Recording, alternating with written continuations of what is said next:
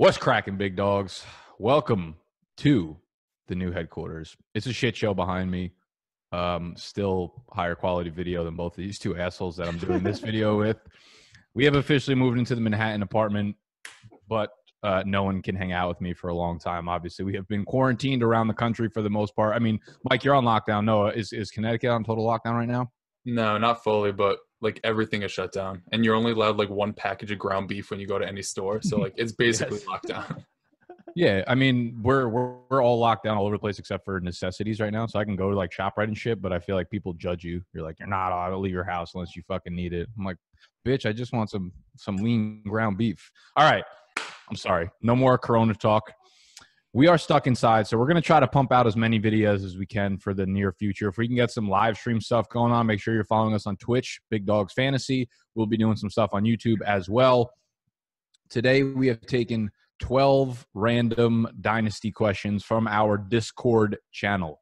If y'all are bored as fuck at home, this is the best way to get unbored. Go join the Discord channel, which is basically just like a giant forum or chat with everyone in the Big Dogs community, talking Dynasty, NFL, prospects, about how the season's probably not even going to happen, so we're wasting our time. But it's fun for now until we hear otherwise. That will be linked down below. You join it. It's completely free to talk. So go join Discord. We took these questions from them. Michael, Noah, how we darn? Doing as well as we can in these times, I guess.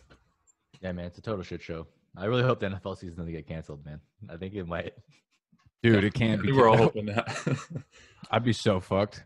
I'd be so fucked. It can't be canceled. Now, the NFL owners are too greedy. I also think that they're starting to have tests that show the results within like an hour, I think. And within like 4 or 5 months, we'll definitely have those. So I think NFL owners will pay like $10 million to make sure that their players can get those before games. And if everyone gets cleared, then they could play and they could have fanless games. So worst case scenario, it's just a stadium with no one in there, which is fucking, as far as I'm concerned, that's perfect. Good for business, to be honest with you. Push it back a month. Let us fucking keep shooting out top sleeper videos and shit like that. I'm good to go. Y'all are good to go. So hit the intro.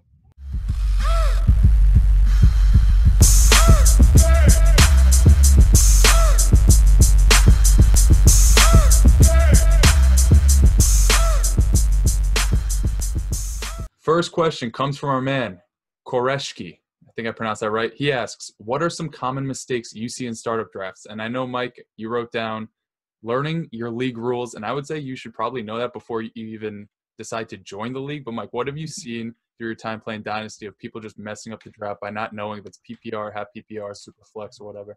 Dude, I've been in leagues where people have joined and George Kittle goes off the board in the first round. They're like, is this a tight end premium league? I'm like, yeah, man, fucking tight end premium league.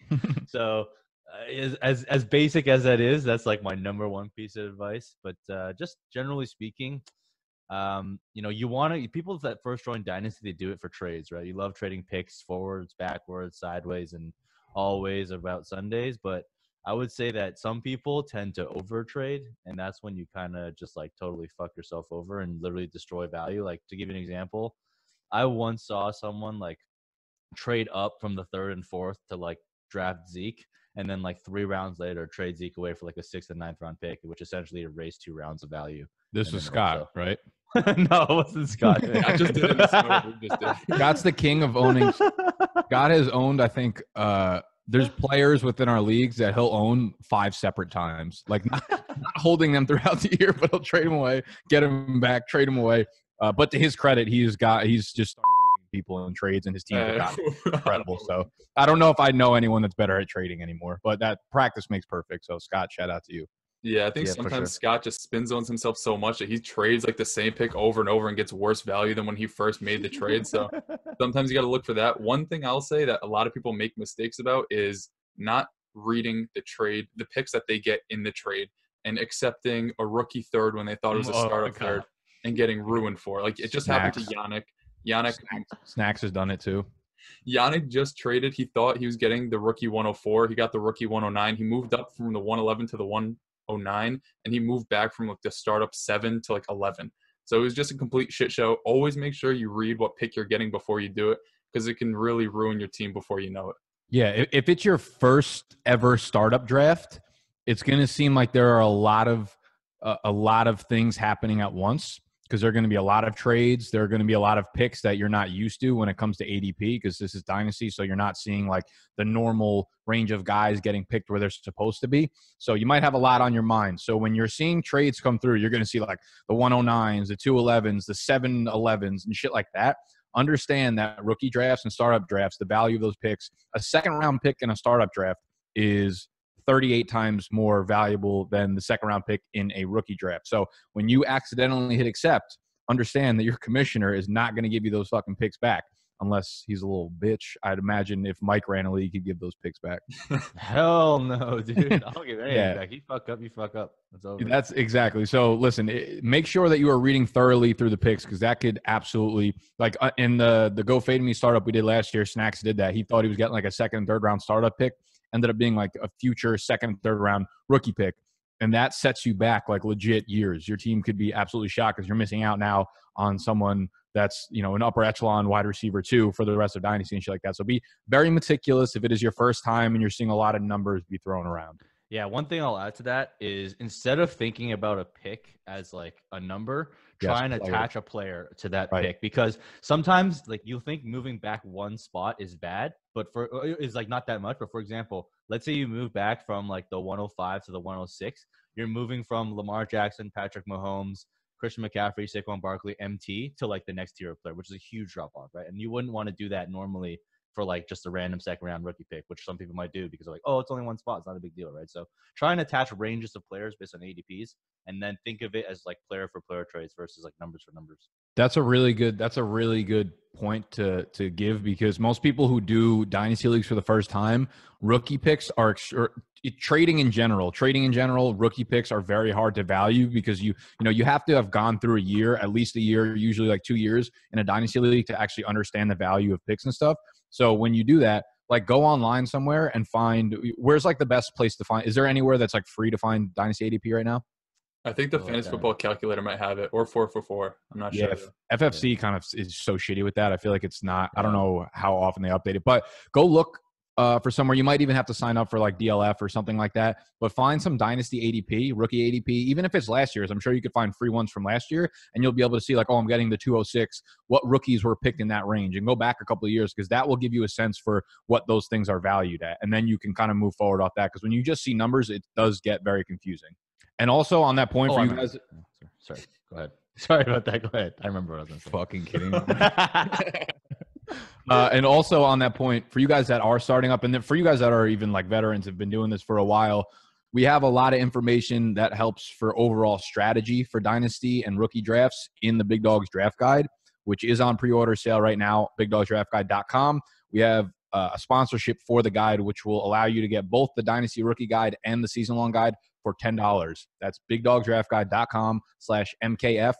Mike is working on like an entire strategy video or entire strategy article for startup drafts, especially when it comes to Superflex drafts. We're going to have a lot of exclusive mock drafts. We'll get together like this, and that will be posted only inside the draft guide. So everything you need to start up, everything you need for helping you trade and value and just like a player write-ups and rookie prospect breakdowns and shit like that. We have been putting in a lot of work behind the scenes, so this shit will be absolutely worth it. bigdogsdraftguide.com/MKF. What else we got? Number 2 question. Number 2, something we don't cover in the draft guide, but we'll cover now is Biggest Deekus asks, cover tanking as a topic. How do you prevent it? Is it a legit strategy? I'll just start off by first saying, if you're one of those people that wants to tank and just leaves an empty lineup or starting like Chad Kelly over a legitimate starting quarterback, as a commissioner, I don't see how you can't go in there and tell the dude to like quit it because that takes no skill, right? There's a skill to tanking if you're going to sell your top assets. Like say I have a Julio Jones or like an Adam Thielen or a T.Y. Hilton and you want to tank, sell those guys to somebody that can use them. Like you're not trying to purposely help their team, but get assets in return that will allow you to tank. Sell them so you can start shitty players and get picks in return so you can build for the future.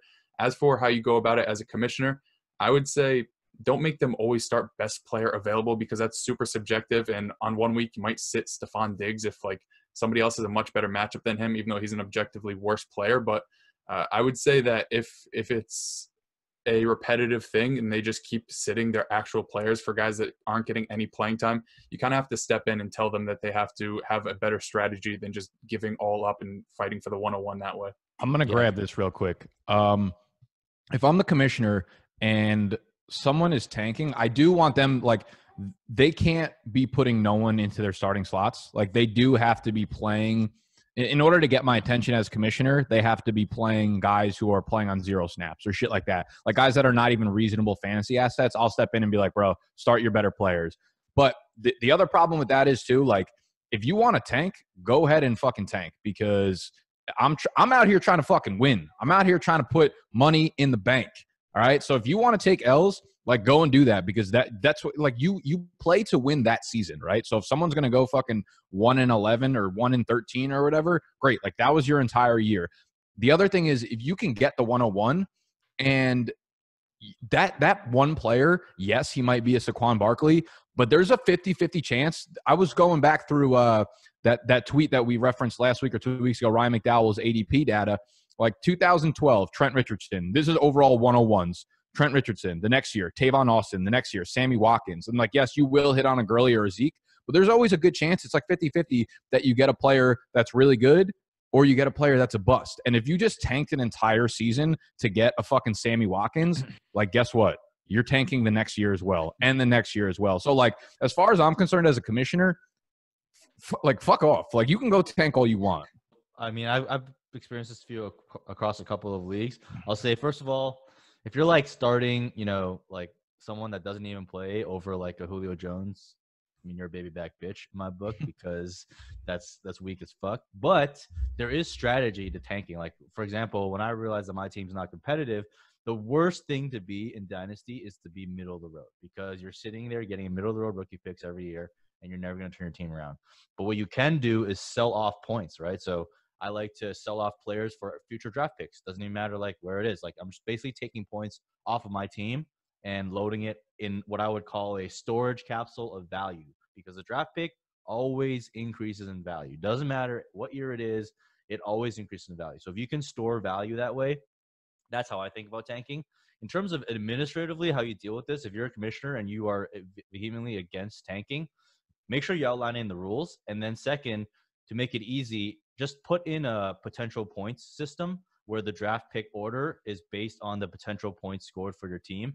And both MFL and Sleeper have this function. And you basically just look at the end of the year and it tells you like what's your potential points for, if you had started the best lineup every week, what would your team have scored? And that kind of gives you a good representation of like how bad the team is. And more often than not, the worst teams will get the best picks. Wait, so you do your picks based off potential points in some leagues? Yeah. So what's the point of playing? What's the point of the records?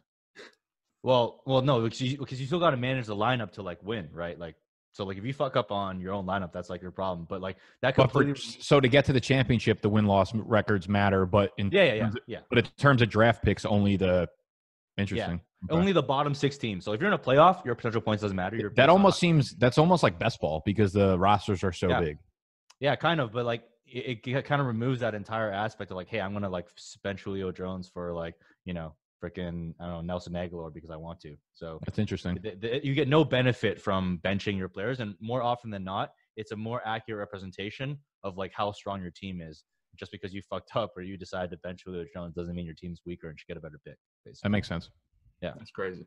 All right, moving on to the next one from our friend Mahaga04. When drafting backups, do you target floor or ceiling? What mix do you use? We'll kick it over to Mike for this one because I think he has a good answer for it. Yeah. So the way I build my drafts is I try and get the floor early on in the draft. So I pick safer assets in the first 1 to 5, maybe 1 to 4 rounds, I would say. And then once you get into like a backup rounds, like 7, 8, 9, I basically no longer care about floor anymore. Not to say I don't care about floor at all, but like I weigh ceiling way more heavily because you want those guys to be like potential like league winners, not like roster cloggers, which you just like basically sit on your bench the entire time. That's kind of like putting a player behind that. Would you rather a Jarvis Landry or a Michael Gallup at that point? Because they're valued very similarly, I'd say, in Dynasty, but it's more of a floor versus ceiling there. Yeah, I'd rather have Michael Gallup in that scenario. Especially if you've built your team right. Like if you invested in the right assets, like those workhorse running backs with a lot of touches, wide receivers, a lot of touches, like those great QBs. Like that's how you build your floor. You're not going to get your floor of like nobody cares about 10 points or 11 points and at the end of the bench. Like that's not going to win you the league. Yeah, I think it depends what your team has built up to that point. Like, for instance, I had a startup draft last year where my first 2 picks were Joe Mixon, Melvin Gordon. So when I targeted, like, I don't target other people's backups. I targeted mine because Dynasty is like in redraft, I probably wouldn't end up doing that because I don't care. But like this worked out for me, right? Like I took Gio and I took Eckler probably in like the 12th or 13th round because I wanted to make sure I was safe, right? Obviously, one of them popped off and it was great. The other one is kind of irrelevant right now, but I still have Mixon, so that's fine. Now, when you're looking at like other potential league mates is like running backs and whatnot, I'm not really looking to grab those guys. Like you said, I'd rather reach for a guy that can pop off and have a ceiling there rather than just have a floor sitting there. Because if your starting running back ends up getting hurt, you know, you're kind of fucked because you don't know. Like the thing with Dynasty too is like injuries, yes, they could lead to like one thing or another in the very short term. But there could be a very long severity of like what happens with one injury, like a 4 or 6 week injury could end up being like the reason a guy got benched, and then their backup ends up being like the next guy up in line. So Aaron Jones. I think exactly like when I think of getting my guys, I always want their backups in Dynasty. I don't necessarily target other people's backups just for the sake of like handcuffing. If I'm drafting someone that's a backup, it's strictly for ceiling. Yeah, last year I took Andrew Luck in like the 3rd round of a startup Superflex. In round 15, I took Jacoby Brissett, and then I just traded Same, both. So if I had done that, there would have been no value to that trade because there was talks of him retiring. I think I got Baker for that. So yeah, as Nick was saying, like especially if it's like an injury-prone guy like a Melvin Gordon, you know he's injured, and we've seen Austin Eckler be able to step up. Like sometimes you got to reach on them because after round like 8 or 9, there's really no ADP. You just get the guy that you want because at that point, it's people just either shooting for upside or getting guys that they like. And you know, there's a very good chance that an Austin Eckler is somebody that somebody wants to reach on. Have you guys? I still have Andrew Luck rostered in one of my Same, leagues. dude. I'm everywhere. I'm still holding him, bro. I don't know Same. why, but I'm just gonna do that. Fuck Patriots, baby. Come on, Bill. Patriots, Indy, bro. Just bring him fucking anywhere. Yeah, to replace dude anybody instead of Phillip Rivers, I'm fine with that. I don't want to turn on my TV on a Sunday and see that side sling and whatever. Imagine the Colts reach out to Luck this offseason. They're like, we want you back. And he was like, all right, but for 1 year, you got to sign Phillip Rivers because he's going to look like shit and make me look way better when I come back. And that's where we're at right now. So that you heard it here first, 2021. Well, actually, we might have to wait till 2022. If we cancel this season, Rivers has to play the season after that. Then Luck is coming bike. We figured it out. Love that. Hold on to Luck. Next question by 3 Green Elephants. At what point do you consider drafting rookies? We'll start off with Nick. At what point do you consider drafting rookie running backs like a Jonathan Taylor or a DeAndre Swift if they're included in the startup? I would go, depending. It's very subjective to the rookie, but there's no limit to it. Like I did a startup draft 2 years ago, and Mike, I want to say the one we're in, the guy, Barkley, the person that was in it took Barkley 101 his rookie year. Admittedly, I wouldn't have done it. It's a very risky pick, but looking back, that's a fucking gangster pick, you know? And I don't think there's any limit to where you can draft a rookie. I personally do tend to play it a little bit on the safer side, but I think we've seen over the last like 5 years that when we know a prospect is really like as good as he is, you know, we've seen like the Zekes come out and the Barkleys come out, and we're pretty sure that they're going to be very legit running backs. I'm like, for instance, depending on what's going to happen is those top 4 backs that we all love so much, like 1, if not 2, maybe even 3 of them are going to end up on surprise teams that we didn't expect in really shitty situations. But one of them is going to end up landing in a fucking beautiful spot.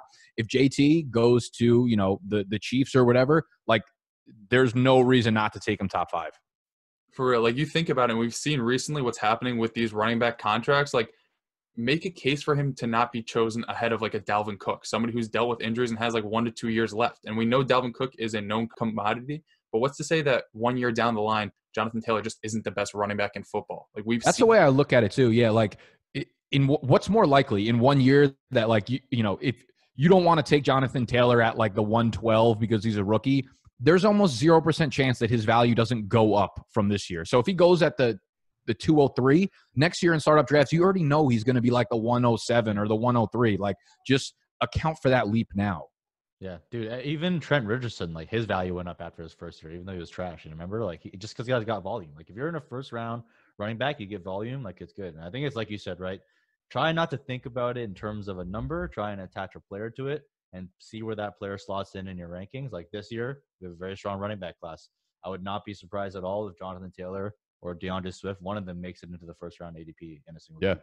I would be surprised if one of them didn't. Yeah, exactly. Yeah.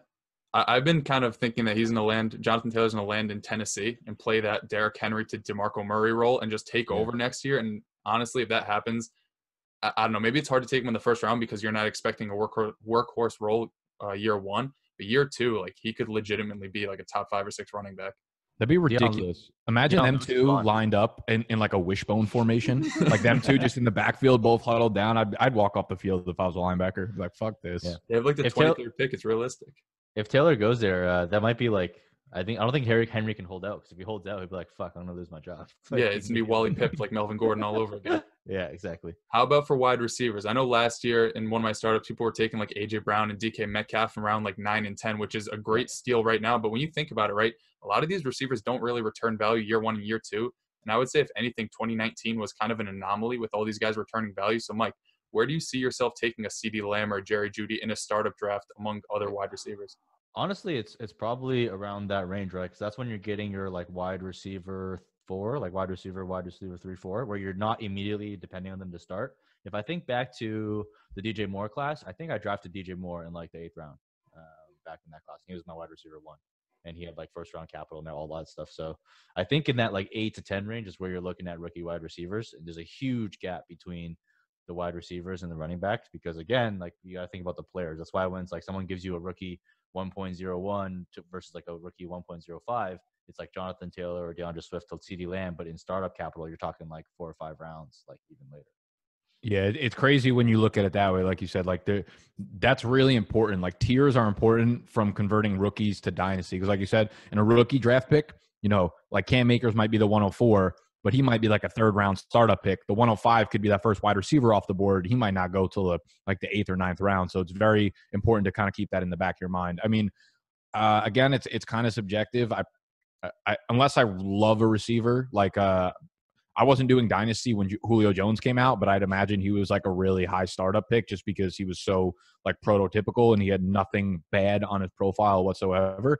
So I'd imagine someone like him would go really high. But the rest of it it's tough because I don't want to say that they're riskier than running backs, but they are, because when a running back enters a league, one, as soon as they enter the league, they're basically in their prime. Maybe not the rookie year, but like their 2nd year, they're off to the races. They're right in their prime. Wide receivers, you know, it could take a couple of years. Like they might not necessarily take a couple of years to like break out, but in order to return any sort of like elite fantasy value, it usually takes like 3, 4, or 5 years. Those first 2 years are like, if you have a good rookie year, it's, you know, 650, 700 yards. Then you take that next step, 950 yards. Then you take like the 1,200, 1,300 yard mark. That's if you're on your way to like elite status. So it takes a few years to return that value, which is why even if, you know you're getting a top 12 running back or a top 12 wide receiver, the top 12 running back's a little bit more valuable just because you don't have to wait those couple of years in order to get them. Yeah, like one tip I would give is like think about this time next year. Who do you think is going to gain more value, like a Michael Gallup or a CeeDee Lamb? Sure, CeeDee Lamb can have an AJ Brown or DK Metcalf type of rookie season and become a 4th round starter pick next year. But me personally, if I'm playing it safe, the chances that Michael Gallup repeats what he did last year, in my opinion, is greater than CeeDee Lamb going out and putting up 1,200 yards and 10 touchdowns as a rookie. So if it was between those two and I'm on the clock, I'd probably just go Michael Gallup, and then next year maybe just flip Gallup for CeeDee Lamb and another piece like you could do with N'Keal Harry now. Yeah, I'd say the risk profile between wide receivers and running backs for rookies is like actually it just like depends on what you want, right? Because running backs are more likely to return value in 1 year, but if they flop, their value fucking tanks. Like yeah, the wide receiver, like people know that it takes more time, you can be more patient. Like I remember Corey Davis held his like first of all, Corey Davis yeah. he's like a 4th round startup ADP as a rookie. And he held like that value for like 2 years, even though he didn't really do much. Yeah, whereas like if you look at someone like Rashad Penny, like Geis, even though those due to injury, like their value just totally fucking tanked. And one last thing I'll say is what I did last year for rookie quarterbacks is I waited until preseason to see how these guys progress. And I know Mike's has heard this story, but I ended up flipping Baker Mayfield for Kyler Murray, a 2nd, 2/3, and a 4th, because after his 2nd preseason game, he just looked like absolute shit. And people were mocking me. And then 2 weeks into the season, it was just a complete bloodbath. Now, you may have fallen into the Daniel Jones hype train, but even then, Daniel Jones is a very good fantasy quarterback, even though he's not good in real life. So especially this year with like the whole coronavirus stuff and these players not being able to build chemistry with their teams, which I also say might affect wide receivers not being able to build chemistry with their quarterbacks, might provide a good buying opportunity when they're not just showing, you know, a leap from the college to the pro level right away, because it does take time. And you got to realize that these prospects don't just become shit after 1 week, unless you're like Jake Locker or Blaine Gabbert. So I think that provides a good opportunity to buy in the preseason if they start to underperform, and you can get a package like that for a proven player that, you know, 1 or 2 years down the line, you don't think is going to be much different than like a Kyler Murray or a Baker Mayfield. Next up, we have Banana Joe. He asks, what is your suggestion for Dynasty startup draft? Focusing on young players to destroy in a couple of years, or getting older, more routine guys? Michael, kick it over to you. What do you like to do? You like to go with the youngins like R. Kelly, or you like to go a little older? For me, it just depends on how the draft falls to me within the first 3 rounds. So That's what I was gonna say. Like first, like 5 or 6 rounds. Yeah, I never really go into it being like, "Yo, I'm gonna rebuild and wait 2 years," or "Yo, I'm gonna win right now." So, like, to give you an example, like last year, depending on where I was drafting, it would like I would either get like Juju Smith-Schuster or like a Devontae Adams, right? And if I got a Juju Smith-Schuster, who I targeted a lot, it gave me a lot of flexibility of what I want to do the rest of the draft. So I would like trade back a lot. I love trading back because I like getting as many top 100 players as possible. So I don't like putting all my eggs in like stud baskets at the top, because one injury and you're fucked. And I play in very deep starting rosters, so like 11 to 12 players. So I think it really depends. But what I do say is I tend to buy assets that I think can appreciate in value early on. So your patented draft pick. Yeah, exactly. So like whether it's draft picks or younger players, like that's kind of what I focus on at the top. And then later on, like there's a ton of value for veterans in startup drafts. Yeah, I would agree with it depending on how the early start of your draft goes, because I would say like the first 5 or 6 rounds, you'll about know what your starting roster is going to look like. And if you know, say you're like wide receiver 1 is 22 years old, like Juju, you have some room to work with who your, you know, your wide receiver 3 and your first flex is going to be. For instance, like Juju, and then you could pair that with a guy like Julian Edelman, knowing that you have youth behind it, right? And then once you have that, then you can get some younger wide receivers that are, you know, more upside and things like that. But if you start off, your wide receiver 1 is, say, Julio, you put yourself in a little bit of a box there, because you can't go Julio and then Julian Edelman, which is literally exactly what I did in the Go Fade Me League. But kind of bit me in the ass. I just flipped Adam. I actually want to talk about the trade I just did in a little bit, and I'll get your guys' thoughts on it, which is kind of relevant to what we're talking about right now. But once you start like maneuvering through the first few rounds, you'll understand like the ages of the guys on your team, and then what you could do. I would say when it comes to age, like don't worry about it too much until later on in the draft, but you can kind of maneuver around it once you get there. I think if you start off early and you get young guys in the beginning, then you give yourself a little bit more flexibility, but it's not going to be like the only thing. I would just say starting off with older guys puts you in a little bit of a hole, because you don't have as much flexibility on the back end. Yeah, and you'll see people completely devalue what is considered like older wide receivers, like an Adam Thielen. And I'm pretty sure he's part of the trade that you made, but like Adam Thielen is 29 or 30 years old, but he's playing in the slot. What's to say he doesn't have 2 or 3 more wide receiver 1, wide receiver 2 seasons in him? And on top of that, people will say like a Mike Evans or a Devontae Adams are older commodities. They still have like 4 more seasons in their absolute prime. So I agree with what Nick said. Like, grab maybe an A.J. Brown or Cortland Sutton or one of those younger guys early, so you can leverage that with a later, older guy like Julian Edelman, or even a T.Y. Hilton, even though he's injured, but he's somebody that can give you value. Or even like a John Brown in round 12, who was very good last year. He's made the wide receiver 2 on that offense now, but still, like, it gives you so much more flexibility when you start to build a little bit younger, and then having those older guys, like even in a tight end premium league, grabbing a slightly older tight end. I know last year wasn't a great move, but like a Delaney Walker a little bit later, or Greg Olsen in like round 18, where people aren't even thinking about that and they're just going for upside. Just having the ability to have a safe floor with guys in rounds that most of the time aren't going to hit anyways. Yeah, with those older guys, like again, going back to like, say you went Julio in the second round, which you're not going to do anymore, but like last year he was a second round, like late second round pick. I think if you do end up doing that, then, you know, you almost have to reserve 2 or 3 rounds through like 7 through 11 or 12 where you're targeting those early, and there might be rookie picks. Maybe that's where you start to target. Like last year, if you went Julio, you could target the Deontay Johnsons, the Terry McLaurins, the Cortland Suttons, and hoping that one of them hits and can kind of take over that Julio role. But here's the trade I did. So Thielen was someone I gave away. It was Melvin Gordon, Adam Thielen, and do you remember? And Hayden Hurst for Nick Chubb, straight up.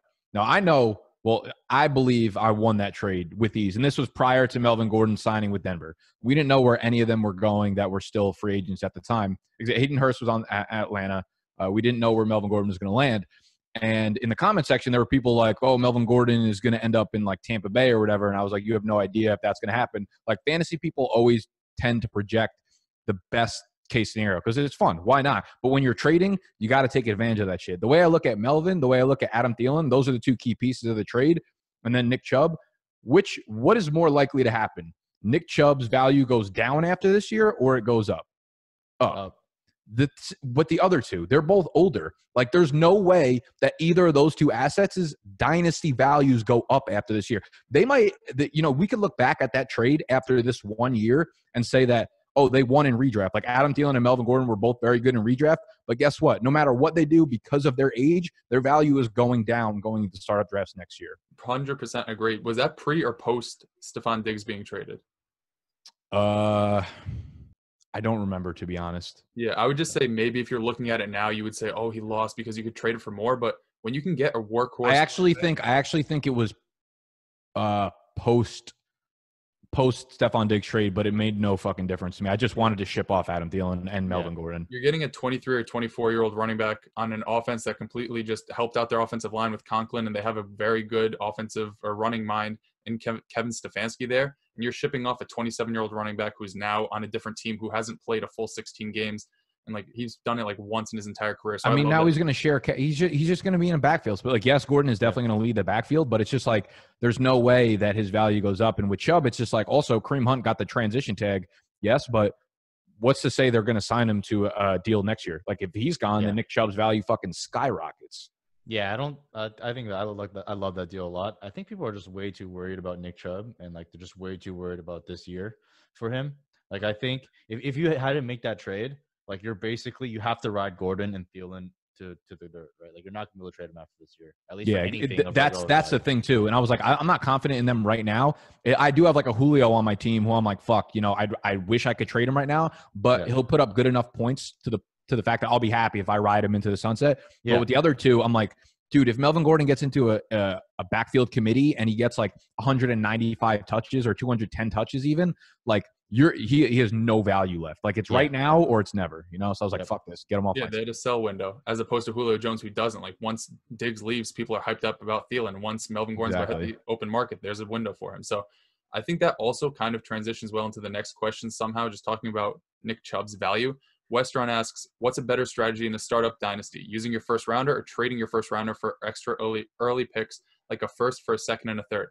I'll say right now, if you're not like a top 4 or 5 pick and you can pull off a 1 for a 2 and a 3, you do it 100% of the time because that's basically like Dalvin Cook for Nick Chubb and DJ Moore. And when you assign those names to those picks, you realize like how valuable that trade is. If someone were to offer you that, not with the numbers attached, but just the names, you would smash accept right away. If you're starting a startup draft with your friends this year, and this is all your guys' first time doing it, you will be able to take advantage of this over and over and over again throughout the startup draft. If you offer your first round pick to somebody's going to take it for way more value than they should be giving up because just having the 1 attached to the pick, it could be the 112 as opposed to like the 203, which is 3 spots and probably the same value of a player. People jump at that shit. You could do your startup draft without your first round pick. I promise you'll be fine. I know Mike likes to, compile all the picks that he can get within the top 50, 100, whatever it is over there. So yeah, I love trading back. Even if you have a top 5 pick, like I've seen picks where it's like you trade the 1.01 or the 1.02, which is like, Mahomes or CMC, and you'll get a second rounder, a third rounder, and a fifth rounder. And I will smash that every single day of the week because that's 3 starters, 3 locked in starters for 1. And you just like, especially if you play in like the deeper leagues where you have to start like 10 to 11 guys, you'll start noticing like that is a huge fucking difference. And the other part of it is, Nick said this before, we like to buy assets that can increase in value. As good as CMC is, as godly as Mahomes is, as good as Barkley is, their value is not going to increase. But if you hit the right guys in those second, third, and fourth rounds, they can become the next like Barkley, the next Dalvin Cook. So over time, like you have way more upside on the value and the production versus just picking that first round pick. Yeah, here's a trade that, well, it's not a trade that happened, but here's something that in our starter draft right now, I'll just say the names and then I'll tell you what the picks were after. Would you rather have DeAndre Hopkins or Allen Robinson and A.J. Brown? Obviously, the second two.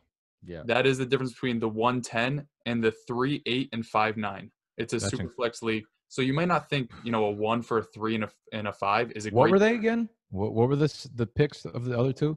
3, 8 for A.J. Brown and 5, 9 for A-Rob.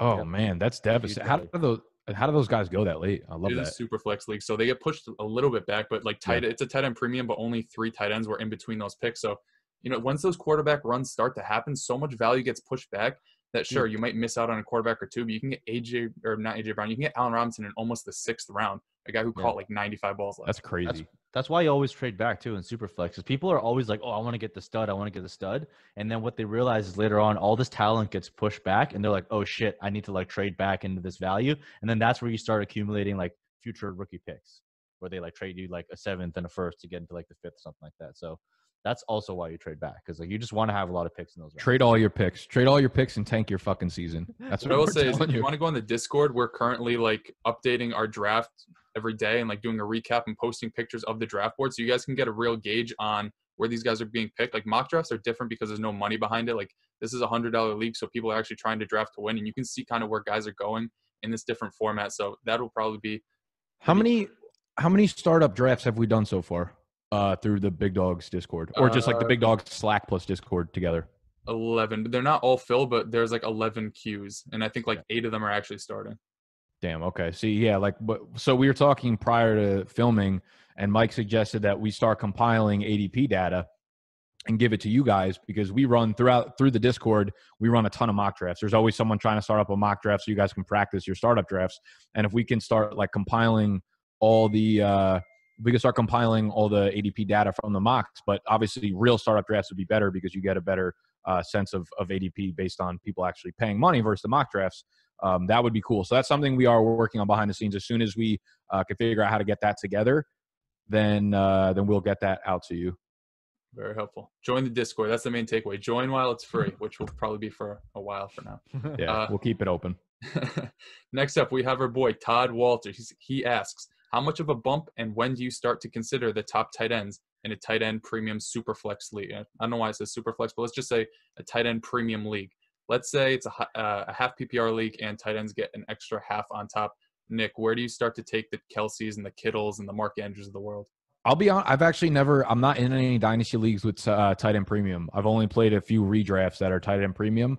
They are not my specialty, so I will defer that to Michael. So the biggest misconception on tight end premium is that all tight ends get a bump in value, and that's just far from the truth. What actually happens is the disparity between the elite tight ends and like those mediocre middle of the road and the later tight ends just grows. So the way to think about it is if you miss out on the top like 2 to 3 elite guys, like if you miss out on Kittle, Kelsey, and I would say probably Andrews, don't shift your ranks to like draft tight ends early on. What you can do is just pump a bunch of late round tight ends later at value. That's probably the best way to do it. And if I were to draft today, like in that 0.5 to 1 PPR ratio, which means that you're getting double the points for reception for tight ends, I'm taking Kittle like within the top 8 picks. Easily. So it's like the opposite of a one quarterback league where you're waiting on quarterbacks because at the end of the season, their points per game are so close that there's no value in picking one 5 rounds earlier. Whereas in the tight end, the top guys are so much more valuable than the other guys. Same thing. That's like similar to running backs. Having an elite running back in fantasy, at least in regular leagues, is probably the biggest disparity you can have over your league mates. So I guess that holds true with elite tight ends in tight end premium. Yeah, because if you think about it, those middle of the road tight ends, like how did they get there? They score like a couple TDs more than the next guy, right? So where would you value a guy like Kelsey, where he's obviously an elite option, but his age is starting to get up there? So he's kind of like in that same conversation as Julio. If you pick Kelsey early, like where he should go is in the second round, right? But if you pick Kelsey, you're locked in to win now because you got to like build to win and capitalize in those last 2 years or 3 years, whatever it is. Right. But if you get someone like Andrews, which is why I prefer Andrews over Kelsey, even though he's not as good, he's still very young, and it kind of keeps your draft open. And that's why Kittle's like it was such a clear cut like tier. It's like Kittle and then like everyone else. And Kittle's like the one that I would take in the first. Okay. Yeah, in the draft I'm in right now, I took both Andrews and Ertz. Ertz is obviously an older asset. I took Ertz at 503, and at that point, he's going after guys like Drew Lock, who are people's quarterback threes. You're not starting a Drew Lock week to week. You're starting a Zach Ertz, who's probably going to turn into a top 12 wide receiver type of value. Sure, he's a bit older, but you get value for these top end guys. And I think Mike was saying it before. These tight ends who finish like tight end 6 to tight end 12, these like supposed tight end 1s, they get there by way of touchdown. Tight end premium leagues give you extra points for receptions. It's not really helping them all that much. And I looked at the numbers. Tight ends 1 through 6 averaged 83 receptions this year. Tight ends 6 through 12 averaged 56.5 receptions this year. So that's a difference of almost 30 points just off of receptions alone, not even considering the extra yards they get from those receptions on top. And I also looked at the tight end 12 this year. It was Jason Witten, who is now a Las Vegas Raider. If you turned him into a wide receiver, you ranked him amongst wide receivers, he would have ranked behind Larry Fitzgerald last year. So those lower end tight end ones, obviously you're not drafting Jason Witten in Dynasty leagues very high, but if you end up with a guy that's a tight end 12 in a tight end premium league, that's not really giving you all too much value when you can get a guy who's going to be a wide receiver 3 probably much later when you go to reach 4 who's going to be a tight end 12. Yeah, Noah Fant could very realistically be in that tight end 10 to tight end 12 range, and people are paying like 5th round startup ADP for him, which is just like pretty wild to me. Like if you think about it this way, like I did an article last year, like when I first started doing this stupid fantasy jig, about like the tight end strategy, and I showed it to Nick. And basically, if you opened with tight end, if you're drafting from late in the draft, you got like Kittle and Kelsey, for example, that made your team like a monster, because what happens is in tight end premium, Kittle and Kelsey score as if they're like a top 5 wide receiver, but you get it in the tight end slot. So you get a huge advantage in that slot, whereas you can find more replaceable wide receivers to fill up that wide receiver 2 production in your wide receiver slot. So that's like a strategy that I like, and tight ends last pretty long, so it works out pretty well. But this year, instead of doing Kelsey Kittle, you could do something like Andrews plus Kittle. But it only works if you're drafting the back part, because you don't want to take Kittle at like 1.01. Yeah, and there's like no depth to tight end either. Like, are you really comfortable taking Evan Ingram, who just can't seem to stay healthy? Sure, he's going to turn out like 8 really good games, but after that, are you sure? Like, the team has come out and said they're not too confident. Even Austin Hooper, who was awesome last year, like, do we know he's going to get a big share of the pie in Cleveland with that offense being mainly run heavy and having so many mouths to feed? Like, there's a big drop off after like the top 5 or 6 guys that if you get those, you get such a big advantage in your league. Yeah, I like the idea of like going off Austin Hooper. I would rather target a David Njoku, whose value skyrockets downwards, right? He's crashing right into the fucking floor. You can get him 8 rounds later. But Njoku, he can't be staying in Cleveland for long. By the time, here's what's going to happen. He's either going to get traded or he's going to sign with a new team when his rookie deal is up. And when he goes to the new team, he's going to be like 23 or 24 years old and still has that elite athleticism profile. It just takes 1 year for him to break out, one situation where he's comfortable, where they want to use him in that athletic, mold. And David Njoku's right back to that top 12, top 10 conversation. How about this? Eric Ebron, right? This year he had a down year. Now he's in Pittsburgh. That it's a team that wants to use the tight end. He's still like 26 years old. He's a former like top 10 pick. He's probably going to score, probably not close to Hooper, but I wouldn't write him off as not being a tight end 1 this year. And last year in startup drafts, or even after the season ended, if you did an early startup, you probably get him at a huge distance. That's the thing with tight ends too, that I'm starting to notice more and more. You have to be like really conscious about their age, because tight ends, like, apart from the top elite guys, when you're starting to target the guys that are later in the draft, the situation matters so much more than the talent of a player. There are so many athletic tight ends in the league, but like Eric Ebron, right? Like, he could not do anything in Indy, and then he goes to Pittsburgh and becomes like a very serious player in that offense. Like, think about Jared Cook. How many like good years he's had, how many bad years in between that, and then another good year again. Like, it's so situational for those guys. So make sure, like, again, like Eric Ebron just turned 27 years old. Like, he probably has 2 or 3 good fantasy seasons left in his career, and I have no idea if they're going to happen in Pittsburgh. They could happen on the next team. You know what I mean? So, like, be conscious. When the tight ends start getting to like 32, around that age, probably like 31, 32, 33, then probably start avoiding them. But like these other guys who are going to start dropping in value because they start changing teams, coming off a bad year, like they could easily start putting up decent numbers for your team again. Yeah, watch out for Jimmy Graham this year. Young dude, athletic, new team. Stop. All right, next question. We got Big Bubby 69. Love that name. It's kind of similar to what we already touched on, but when is the time in the startup draft to shoot for upside versus taking proven players? And I kind of want to reword this because we talked about whatever, like when Mike starts shooting for upside, but like at what point do you just throw ADP completely out the window and you start going for guys that you believe in, like a Preston Williams or whatever? We'll kick it over to Mike first. I basically stopped worrying about ADP after like 7th or 8th round, because the chance of you hitting on most of those guys are like pretty low anyways. And like, why would I care about what someone else thinks versus what I think about a player? That's not to say like the 9th round comes around, I'm just going to click the smash button on Preston Williams because I know I can still get him in like the 12th or around or later.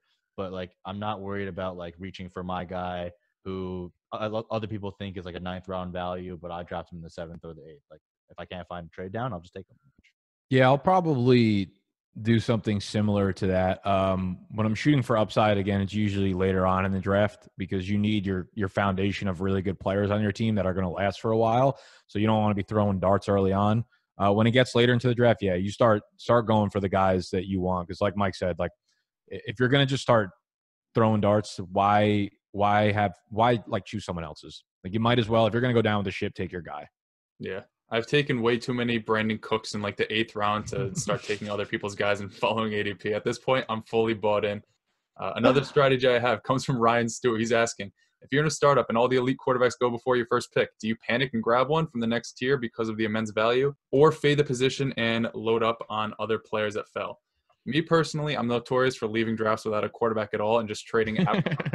It's so stupid. But this past draft, we were just like, I'm playing mind games. I don't know what's going on. I talked people into drafting Drew Lock, and then I take Kirk Cousins.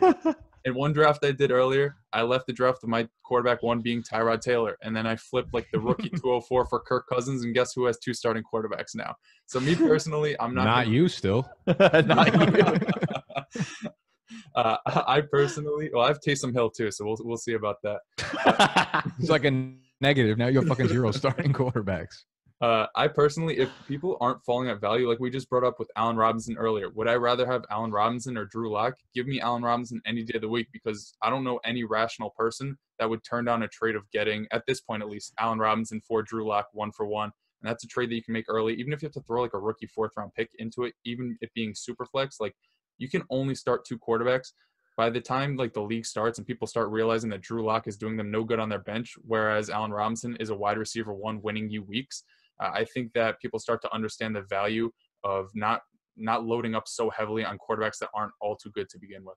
Yeah, I mean, I'm all for grabbing the startup quarterbacks, a lot of them in startup drafts. But startup drafts are funny, man. They go like such weird ways, like very quickly. I'm always like, yeah, I want to grab like 2 of my starting quarterbacks round 3, round 5 or whatever before I know it's round 9 and I only have like 1 viable quarterback on my roster. So I would say just like don't panic. You do have to go with the flow in a sense. Don't reach for the quarterbacks. But know going in that a lot of the times when you leave the startup draft, if you have extra quarterbacks, their value in trade is so much higher after the draft. People devalue them. And then as soon as it's done, they'll end up trading more than they drafted to get that quarterback that they could have just drafted for less than they gave away. Yeah, I will also say you start to see other guys fall and you're like, oh, wow, this is a really good value. But then you also have to realize it's a value because one of a bigger necessity is coming off the board. And then maybe you have to reach on a quarterback. But even at that point, one of your future picks is also going to be a value at wide receiver or running back or tight end because so many quarterbacks have still gone. Like you're still in the same position as everybody else in your league. Yeah, you just got to really feel out the league. Like if I'm in the leagues that I'm on with like a bunch of like analysts and stuff, you kind of have to like go with the flow. Not that they're harder, I'm just saying like I think they tend to overvalue quarterbacks compared to other leagues I'm in, which are just, more casual and honestly sometimes even more fun. But what I will say is you have to react. Sorry to cut you off. I feel like really what I've come to terms with is everybody sucks at fantasy football, but the way that analysts and experts suck is just different than the way that the mainstream sucks. Yeah, like none of them know what they're doing; they just do it differently. Experts just spend more time rationalizing why they were wrong. Yeah, correct. You can exploit any group as long as you know like how they behave. Mm-hmm. But I will say like if you guys get the chance to choose where you draft from, that makes a huge difference. I always like to draft from the middle because then you can kind of like react to runs. Whereas if you draft on the end, let's say you draft at like the 1.1, 1.12 and the 201 and you pass on quarterback, you're not going to see another draft pick unless you move up until the bottom of the third. And by that time, like a lot of the stud quarterbacks can be gone. So that's why if you're in the middle, you can kind of react to a lot of that stuff. And it's kind of like Noah said, right? If you do react, yes, you do lose out a little bit of value at the other positions, but so does everyone else. So it's still like a level playing field.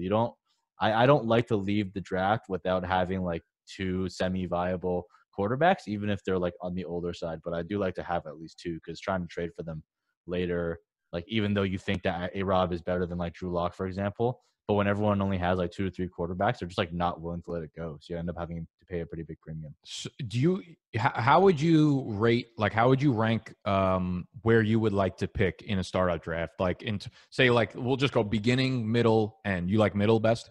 I like the middle the best. Yeah. Unless it's tight end premium. I think I like the end best. I think I like somewhere like the 110 range, because going back to the point we talked about in terms of like trading your first round pick, I think when you get to the 110-ish range, that's like the perfect opportunity to trade picks, because all the guys who picked like 101 to 104 have to wait so much longer to get back to their pick, and people start getting antsy, and there's not a big value drop off from the 110 to what you're about to probably end up trading for.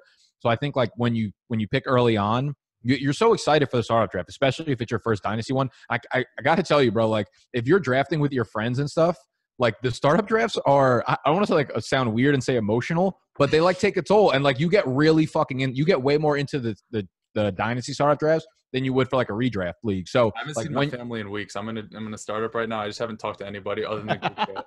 That's what I mean. Like it's legit. Like they become like your family and shit. So you're so invested into it that you want to pick again. You're like, oh, when's my pick?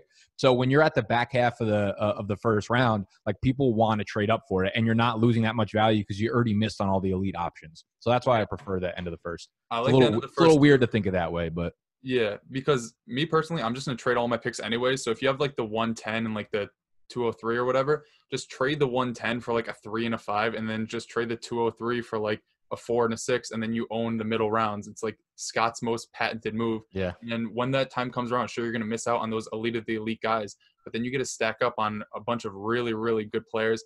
And by the time the draft's over, you're going to look at your roster and you're going to have a much better team than everybody else who just stayed put and reacted to runs, like Mike said, or just were at the turn and they missed out on like 25 picks in a row because they had to wait so long.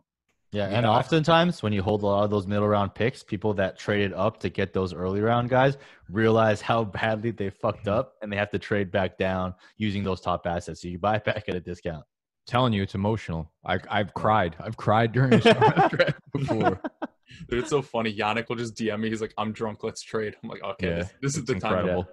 Yeah, that shit is real though. That shit really happens. Which is funny. Yeah.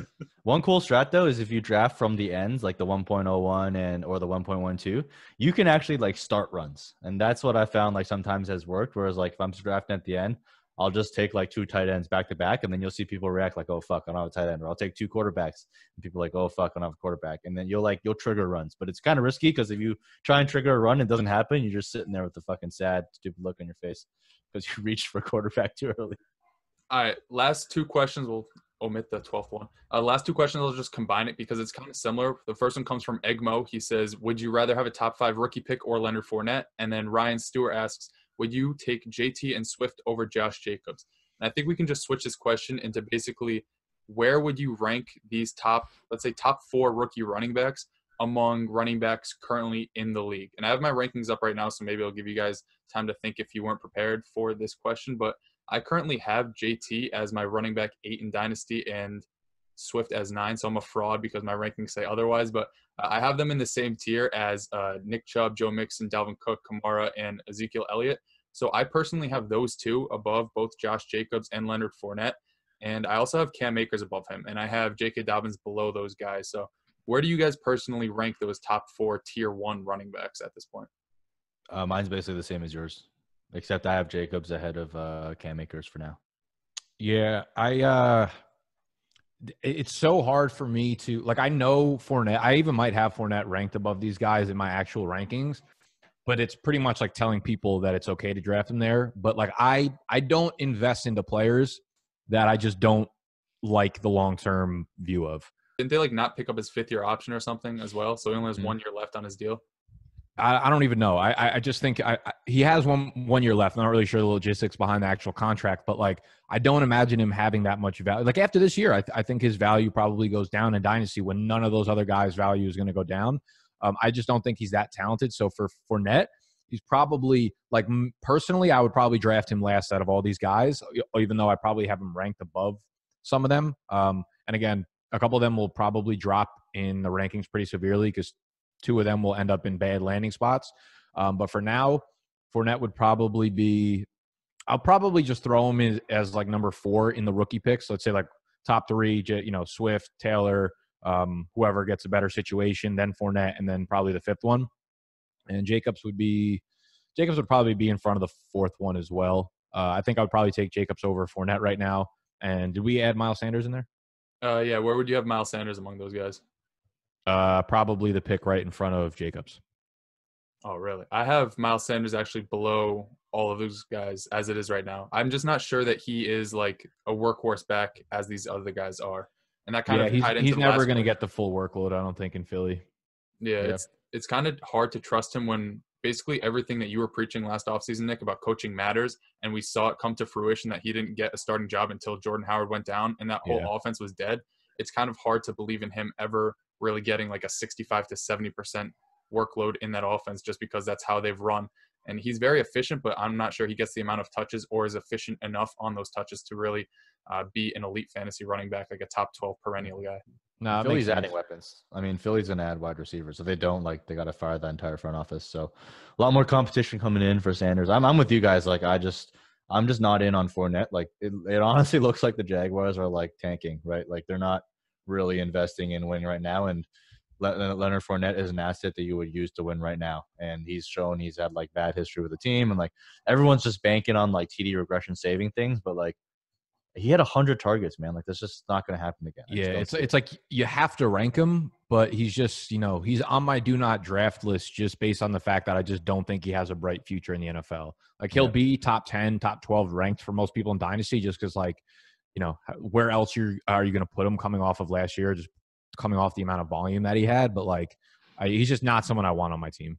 Yeah, his 3 years have either been injury-riddled or very inefficient or both. And, like, who's going to want to pay for that? We saw Derrick Henry get tagged after having a good back half of 2018 and an incredible 2019. And he gets a 1-year deal. Like, I don't see Leonard Fournette Where have you guys, because you guys have done startups this offseason. I'm assuming I haven't done any startup drafts. Where's Fournette going right now, like 3rd round? No, he went 4th, 5th in mine. 4th or 5th.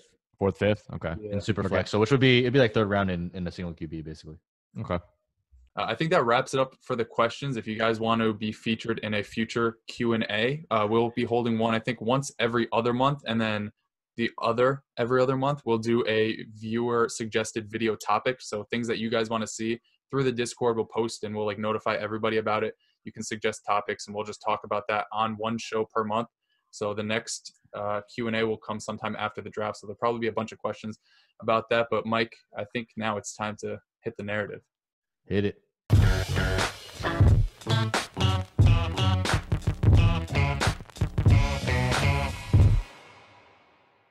This week's narrative: old quarterbacks can't throw far. What do you guys have to say about this? Yo, Brady is going to go nuts this year. That's what I'm saying. That's all I have to say. Like, people are like, he's not going to throw downfield. Like, what are you talking about? Brady's going to be like a top 7 fantasy quarterback probably. Can I ask a dynasty-related question? It just happened in my startup, and I keep referencing it, but think about this. Like, would you rather have Tom Brady in Dynasty or Teddy Bridgewater, who both probably have the same window of being starting quarterbacks? Tom Brady.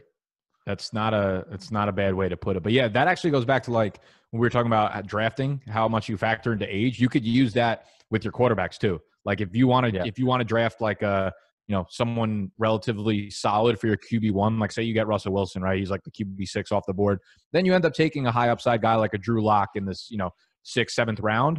You can get a Drew Brees or a Tom Brady in like the 12th round. And that's how you mix veterans, young players and shit like that, especially at the quarterback. But yeah, I mean, old guys, the only thing that holds back these old guys in terms of like people shitting on them is just they just look at like a PFF number. That's it. They're like, oh, he didn't complete that many deep passes. It's like, bro, Tom Brady's weaponry that he worked with last year was the worst thing we've ever seen on a football field.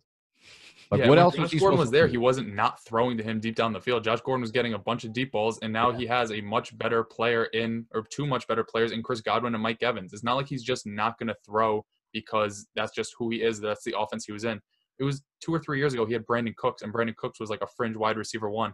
And I'm not. It was a wide receiver 1, wide receiver 12, I think. And I don't think anybody's questioning that Mike Evans is a better player than Brandon Cooks. So argument that he can't throw deep or like Drew Brees can't throw deep.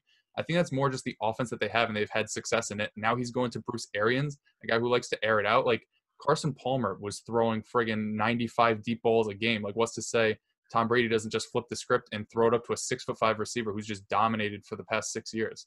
Yeah, but I think it's a function of the weaponry, right? Like, I mean, Godwin led the league in deep catches last year. Evans, we know, is really good there. This is probably like one of the best wide receiver cores Brady's ever had to work with outside of, like, did Moss and Welker overlap? I forget. I'm pretty sure they did. No, they both sucked anyways. It didn't matter. Yeah. So on top of that, you got Bruce Arians who likes to throw it deep. I think the only question mark for me is how this O-line is going to hold up because their O-line is not very good. Yeah, neither was the Pats last year, though, so I don't think it really – Yeah. Brady does need Brady did struggle last year. So the other thing too, I hear a lot of people, and I'm not sure if this is right or not, but I hear a lot of people citing the fact that, the O-line in New England wasn't that bad and he had a hard time getting the ball out of his hand.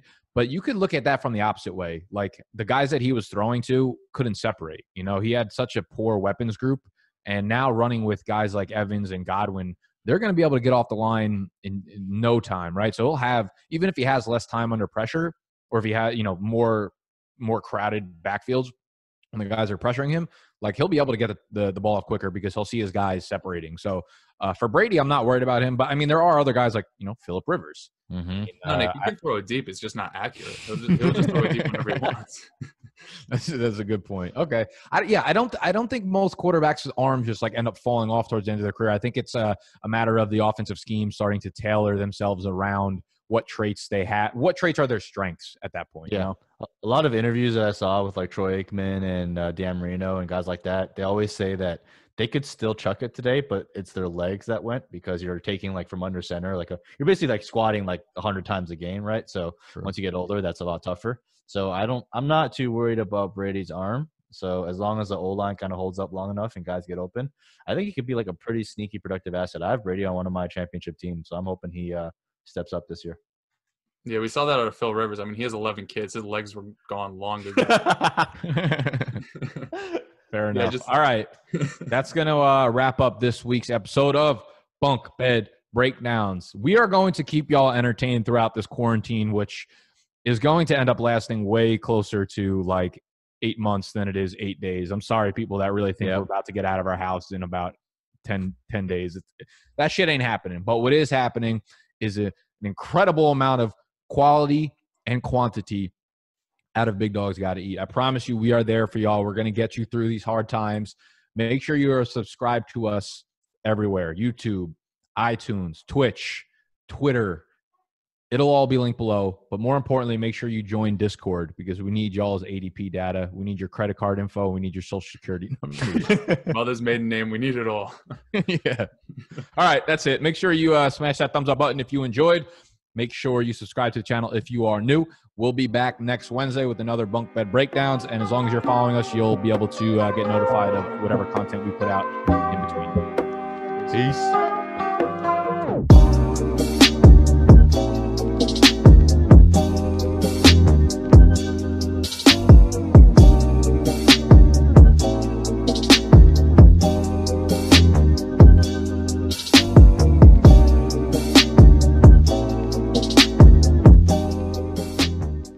Can't be yelling in this house. That's true. I mean, your volume never gets above a fucking 3 anyway. I have not stopped drinking fucking.